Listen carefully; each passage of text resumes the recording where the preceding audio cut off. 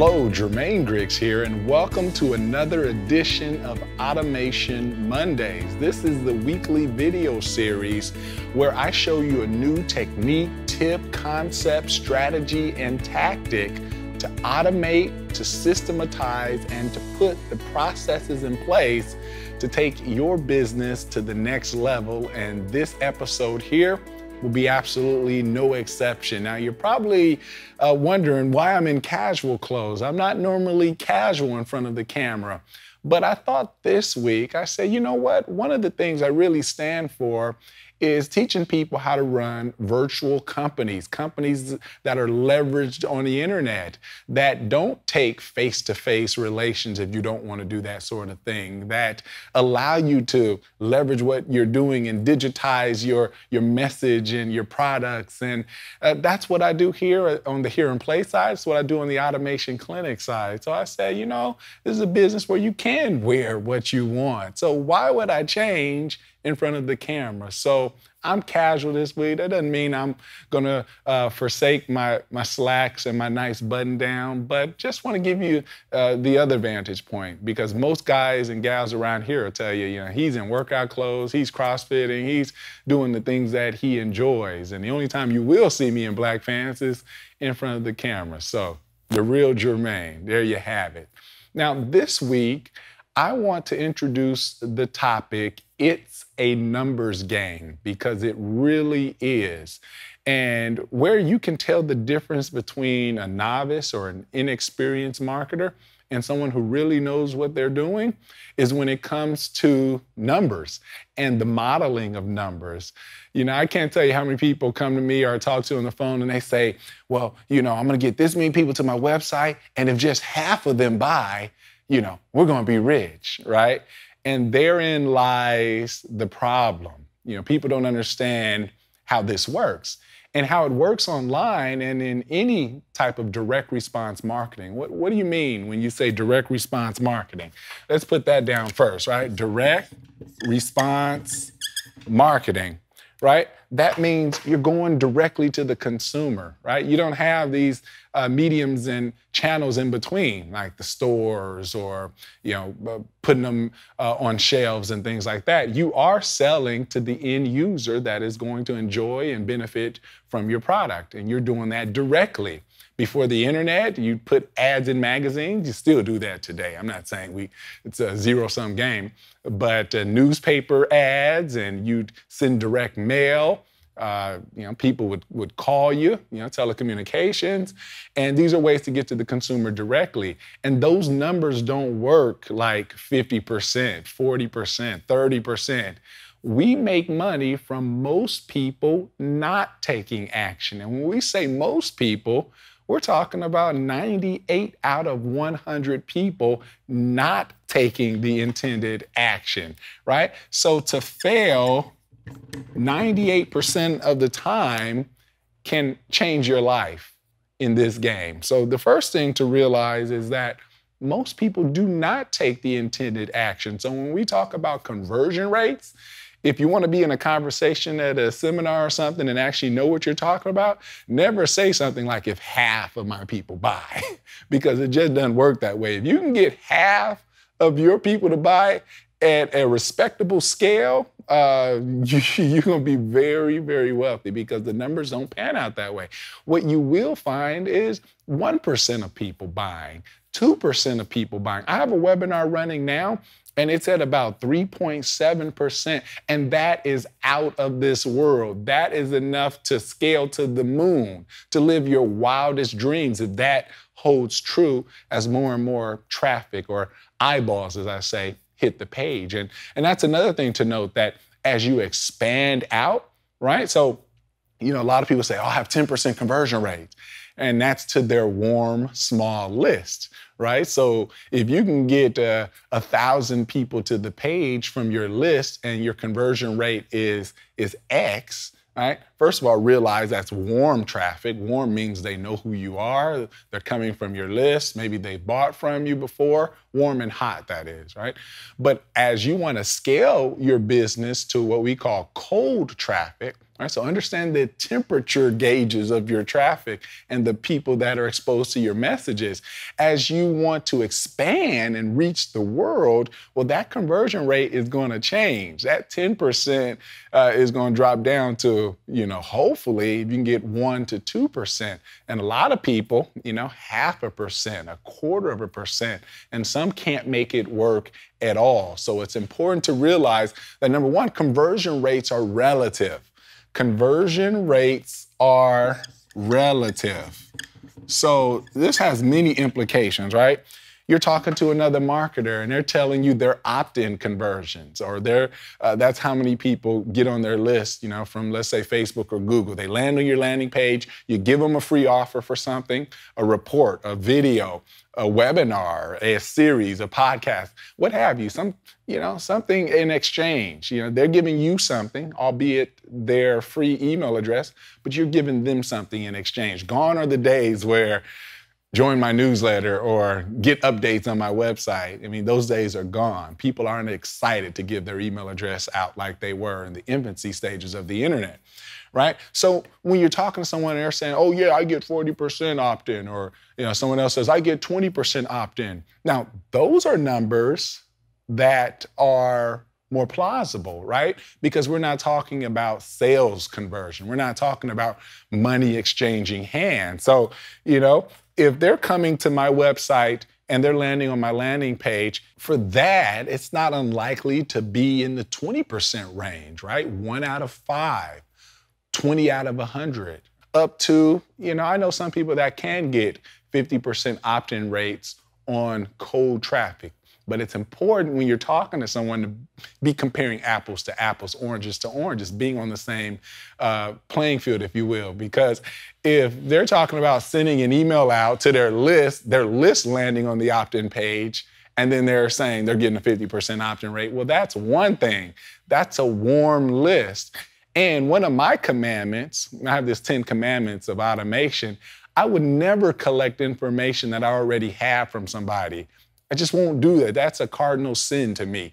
To take an email that's already on my list, and instead of just sending them straight to the sales tool, the media, the video, the VSL, having them go to an opt-in page and then having to opt in, I've made this sin before, don't get me wrong, but why do that? So to even be bragging about your 50%, you know what I'm hearing as an experienced marketer at this 16 years? Oh, you just took half of your traffic from a source that you already own, and you just cut it in half, and you're bragging about that? You're bragging about your 50% opt-in rate? How about 100% if you get rid of that stage? So the opt-in is for the cold person. The opt-in is for the person that does not know you.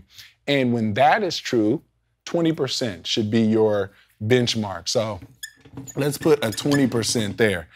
And in the big scheme of things, that's still most people not doing what you want. 80% are leaving in this example.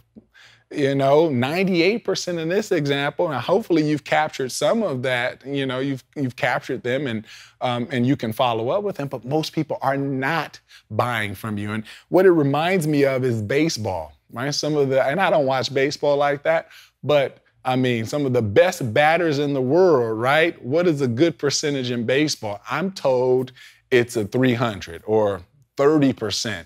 That means 70% of the time when that pitcher throws the ball, for you to either strike or miss it or what have you, or not swing at all, however they calculate it, most of the time, and we're talking about the best in the world, they're failing 7 out of 10 times.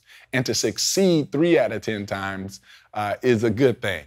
And if you think about sports, see how relative the numbers are? How different the numbers. In basketball, a free throw percentage would be something totally different because you're aiming at a stationary post. So you really got to look at the objective. You got to look at the context. You got to understand that, hey, 20% to cold traffic, that's scalable. That's a good thing, right? And you can make your numbers work off of that. Another thing where you go wrong is someone gets referral traffic, or they get JV, joint venture traffic from other people. You go out to someone else in your industry and say, hey, can you mail for me? And they do. And if you've read the book Robert Cialdini's Influence, you know how social proof and authority and those things work. If I'm sending out an email for you and I already have the relationship with my existing list, of course, your opt-in rates are going to be higher when those folks land on your page. You're borrowing some of my authority, and you're borrowing some of the relationship that I have with this existing list. So even there, you gotta understand what you're comparing. So when it comes to comparisons and things like that, really cold traffic, and when we say cold, we mean they don't know you from Tom, Dick, or Harry, as my mom would say, right? That is pretty much the best way. That is the bottom denominator if you really do want to compare numbers. Cold traffic, scalable traffic. So I'm not talking about 10 visitors, because the numbers can be great with 10 visitors, even 100 visitors, spending $100 on Facebook. Because if you don't understand, Facebook's kind of like I don't like to use this analogy, but kind of like a drug dealer where they give the best product first because they want to hook you. And so if you go on Facebook and you wonder, yeah, with my first $10 in ad spend, I always seem to do well. Even the next $50, I do well. Heck, even up to $100, I do well. But it seems like when I try to get into that $1,000 territory, or I try to spend X per day, things just fall apart. And there's many reasons for that. But one of them is you start getting to the real market, or you start getting to that wider span. Of course, like just shaving the cream off the top, the best of the best prospects that Facebook's gonna feed you, yeah, you're gonna have great opt-in rates with them. But if you really wanna scale your business and you wanna get past test traffic and you really wanna reach the masses in your marketing, your target market, then it's gonna be a little different. And you're really gonna have to pay attention to your KPIs, which I talked about in a past Automation Mondays. Those are your key performance indicators. And I always use the analogy, I'm not a pilot either, but I like analogies from different places, whether I'm into those things or not. But I remember learning about a pilot being instrument rated. And, from what I understand, I can get in a plane and take lessons, and I can be able to fly myself in a small plane and that sort of thing, right? And get my license or whatnot. But then there's this designation where it's the next level, where I'm able to fly a plane without looking out that front glass. And there's many reasons for that. Maybe to fly other people, but just my view may be obstructed. I may be flying in the clouds, or may not be able to see my way here. And you want to be able to fly that plane by the numbers, by the indicators, by all this other stuff around, and being able to know that you're upside forward. You're not spiraling out of control, because you could be and not even knowing it in a plane. And that's the same thing with your numbers. It is a numbers game. So 2%, how do you build a business on 2%? Well, that's a good question, 2% buying, right? Well, it comes down to the numbers. So, for example, at the time of this, I'm spending about, let's say, $2,500 a day on one of my webinars for Automation Clinic a day on Facebook, right? And how the numbers would work for that is, you want to keep your leads, right, under $8. So we call that CPL, right? So you got a CPL of $8. That means 100 visitors are going to cost $800, right? And so that's the first thing to realize, how much you're paying per lead, right? Because it starts there. And we'll take this metric here, right? If 20%, are opting in, so that tells me, well, if 100 is only 20%, it's 20% of what? It's 20% of 500, right? So that means that I'll have to get 500 visitors to my site. And so we must ask ourselves, okay, then what does our cost per click have to be in order to have our cost per lead at $8? And we know that that's, 20%, right? So divide that 8 by 5 and you'll get your answer. So with these numbers, right, it's going to be about $1.60, all right? So $1.60 per click will get me 500 clicks for that same $800, right? And I don't have to pay the $800 again. All I'm doing is now, right, out of that same 500 clicks for $800, right, I'm able to get 20% of them, right, or 100, right, that's 20% of 500, to give me their email address for the same $800, right? And that's how you get your cost per lead. Now the name of the game is, well, what are you selling and how much does it cost? If I'm selling something for $47, these numbers do not work. You cannot have a CPL of $8 selling something for $47 because herein lies that whole numbers game thing. Now, an amateur would say, well, if I'm paying $800 for 100 leads and half of them buy, see, that's where I start laughing because I'm like, half of them are not going to buy. Even if a quarter of them buy, Jermaine, a quarter of them aren't going to buy. So you have to be able to do these numbers on 2%. So if I have 100 emails and now it's time for them to see the offer, they've given me their email address, now it's time for the show. It's time to separate the serious, the ones that are going to take me up from it for the offer versus those that will not, at least right now. But we still have their email address, keep in mind. Talked about that in another video. So what does that mean? That means 2 are going to buy. And we haven't even gotten into price. Price plays a huge role, and you're going to see why. And this is going to be called my CPA, my cost per either acquisition, cost per action, and there's many ways to reference it, right? So what is that going to be? Well, if you take the $800, you assume a 2% conversion, right? Just pretty much that $800 is going to create 2 sales. That means my CPA is $400. You get how I did that? Rewind this if you have to, if you're new to these kinds of number crunching exercises. So that means if I want to make money, assuming these things are true, I got to be selling something that costs more than $400 for the end user. And here's another trick. Even if you break it into payments, this is where a lot of amateurs go wrong. Yeah, maybe they're selling something for $1,000. So check, $400 creating $1,000. I do that all day. Where else can you go do that in the real world? Stock market, you can't do that every single day, like clockwork. You make this work. Even real estate. I mean, obviously real estate has its benefits. I'm a total fan, appreciation, depreciation, all that stuff, cash flow. But on a daily basis, putting in 400, getting out 997 and repeating that, I don't think you can do it there either. All right, so you got to have something selling for over 400.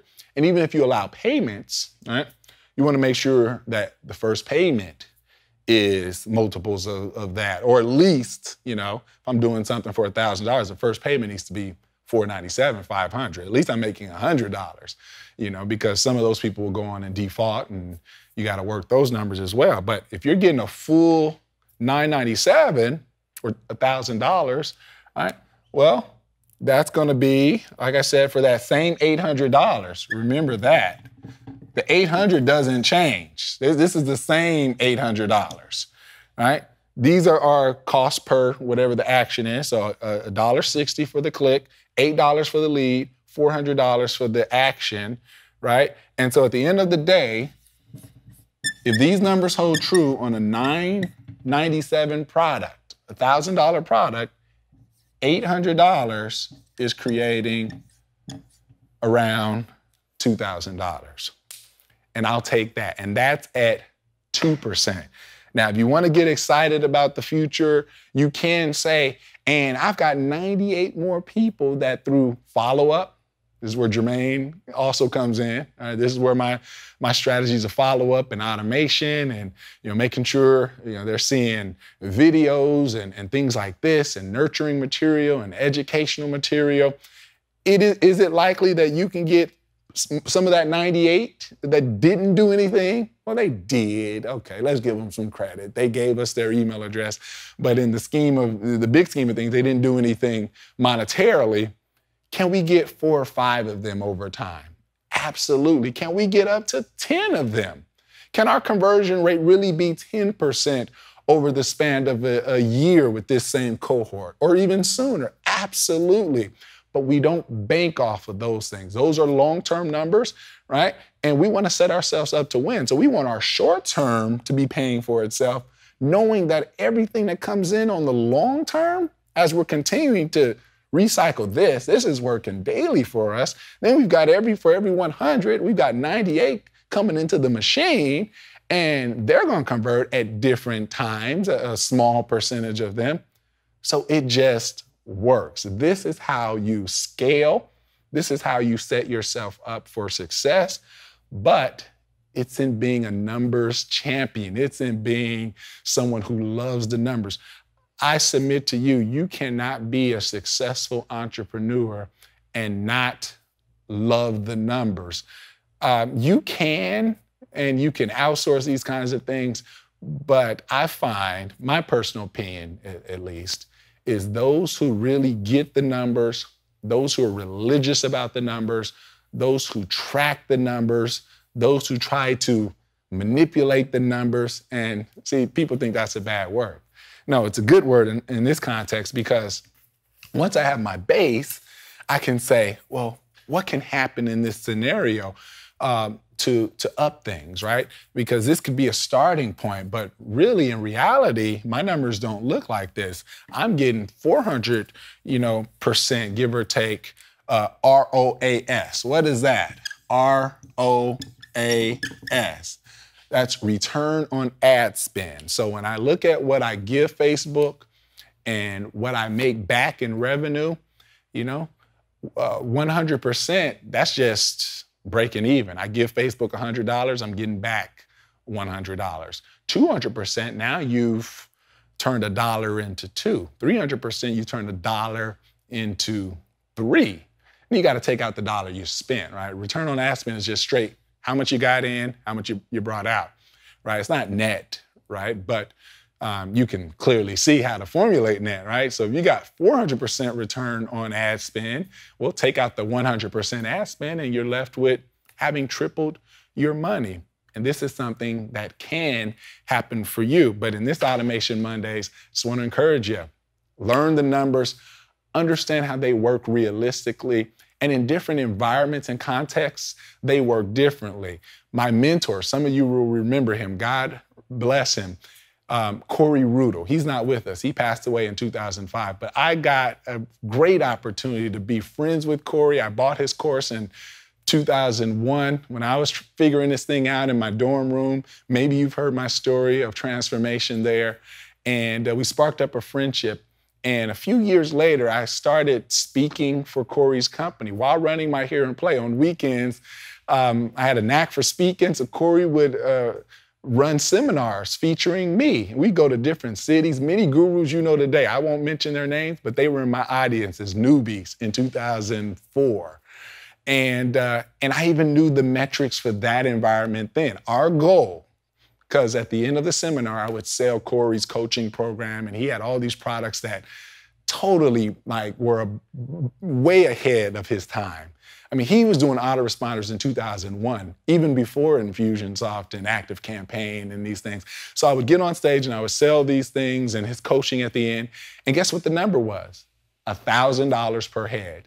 As a 21, 22-year-old, I knew how to follow the numbers. Way before Facebook would come on the map, way before I would be understanding these sorts of things in my own business, I knew that if there were 100 people in the audience, this was $100,000 in sales day. If they filled the room with 300 people, this was a $300,000 a day, if my numbers held true. So the metrics change. $1,000 a head for seminar, live environment. I don't know what they are these days, but that was our number, and that was several years ago, right? Email, 20 to 40%, like I said, to get them to opt in. Sales conversion, 1, 2, 3% will change your life. I have some clients, we've gotten up to 7 to 8% on webinars. I mean, their return on ad spend is crazy. But we don't bank off of these types of outlier situations. We go with our conservative projections, we model it out, and then we do what we have to do to bring these numbers into fruition. Sometimes you'll hit it out of the park. Other times you have to go back to the drawing board with your webinar. You have to go back to the drawing board with your opt-in page. But that's where you're constantly testing. That's where you're constantly looking for improvement.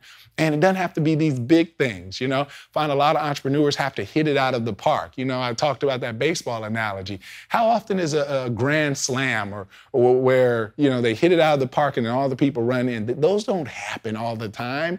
But I know far too many people looking for that all or nothing victory when it's just continuous, constant improvement. I remember reading a book about Kaizen. Look that up and read about that philosophy. K-A-I-Z-E-N. And it applies very much so in what we do here. All right, so it's a numbers game. You better believe it. I'm Jermaine Griggs. I'm signing off for this episode of Automation Mondays. I'll see you next week.